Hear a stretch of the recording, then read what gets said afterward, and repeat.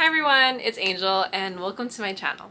So today I want to talk about something that means so much to me, and this concept honestly has helped me so much continue on in my healing journey emotionally and spiritually. And my therapist tells me, and it is this: healing is not linear. And I want to talk about the concept of healing not being linear and how I've applied that in my life and how I've used that to help push forward in my life as a human being. So let's get into it. Okay, so I first heard this phrase, healing is not linear, from my therapist maybe like a year and a half ago, and it's probably one of the most painful things that I have heard from her, but also the most relevant. I've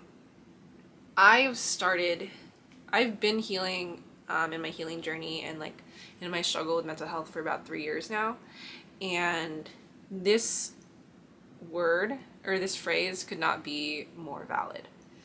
I think whenever you're trying to grow or improve upon something, it's never a straight line. There are highs, there are lows. You can take 2 steps back and 5 steps forward, but I think the thing that I've learned the most is that there is power in pushing forward no matter how far behind you felt.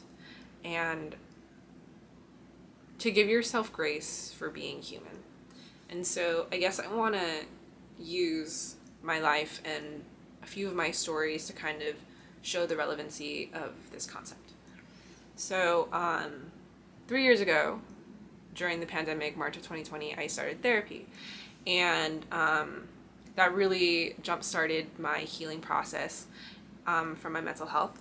And in that, I guess, like year and a half or so that we were really like in our homes, not able to go out because of the pandemic and because of COVID, I was really able to heal exponentially.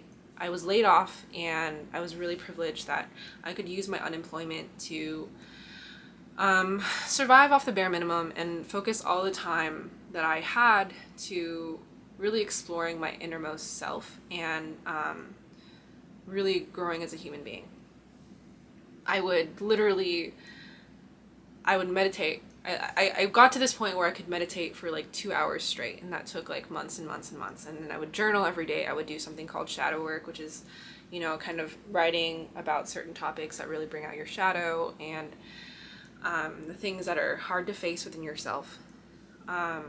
I read books about self-development and mental health healing, and I would literally take notes for hours and hours and hours. I had like a notebook and a Google Doc of all of these different books, and I focused 100% of my life on healing. I helped change my habits, and I was just growing and growing and growing. There came a point where I could look at myself and truly just like love myself with all of my heart.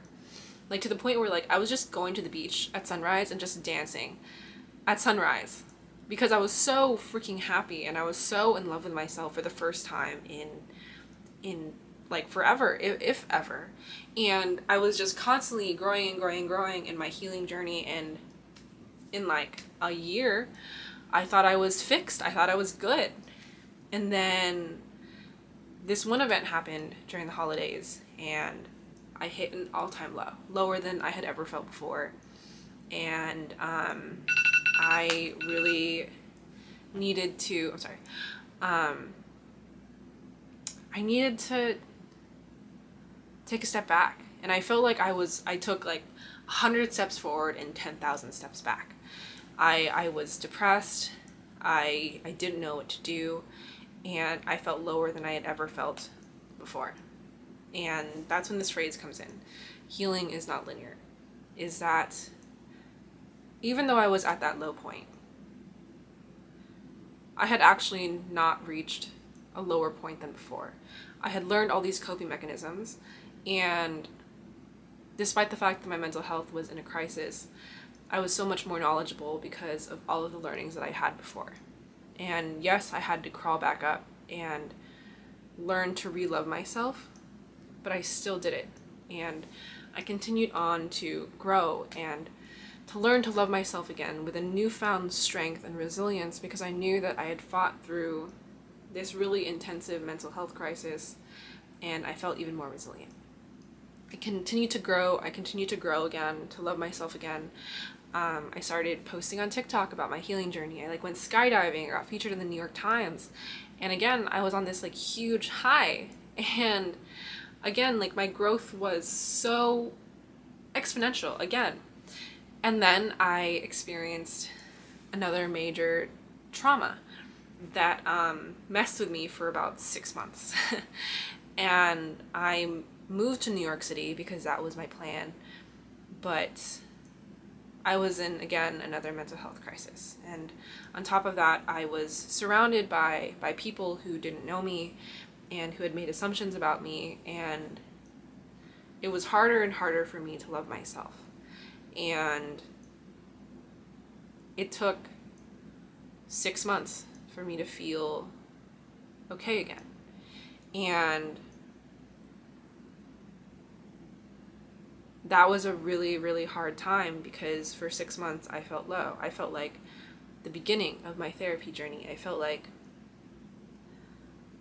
depressed and I felt hopeless and I didn't think I would be able to get out of it. But then I pushed through. And when I again reached this point of looking back and knowing that I had gotten through that event, I was even stronger. I was even more resilient, and I knew that I could get through anything because I had moved to another city. I'd gotten through this huge trauma, living in this city all by myself, and I was more powerful than I had ever been before, than I had been previously when I was completely isolated and was working on my mental health, because I knew that I could get through anything and I could heal even if there were people that didn't believe in me, even if I was living somewhere new and there was this whole new level of self-belief. And I continued again to heal. And then again, like 6 months later, I went through a breakup and that jarred me again for 6 months. And that hurt so badly. And again, I was in this dark, dark place and I did not feel like I could get out. But then at that point, there was this fire inside of me that had become so automatic that I pushed forward. And then I got featured in the New York Times again. And then I started having a career that I really loved. And all of a sudden, I realized that I could heal, have a career where I could make good money, and I could learn to love myself in that process. And I became even more resilient. The lesson here is that healing is not linear. But those low points can actually help you grow and become stronger than you ever thought before. Healing is not linear, but it is a process of strengthening, and sometimes you have to trust the process. So push forward, even when it's hard. I promise that it's worth it. Thanks again, everyone, and I will talk to you soon as we talk about life and love and everything in between. I love you all. I'll see you later. Bye.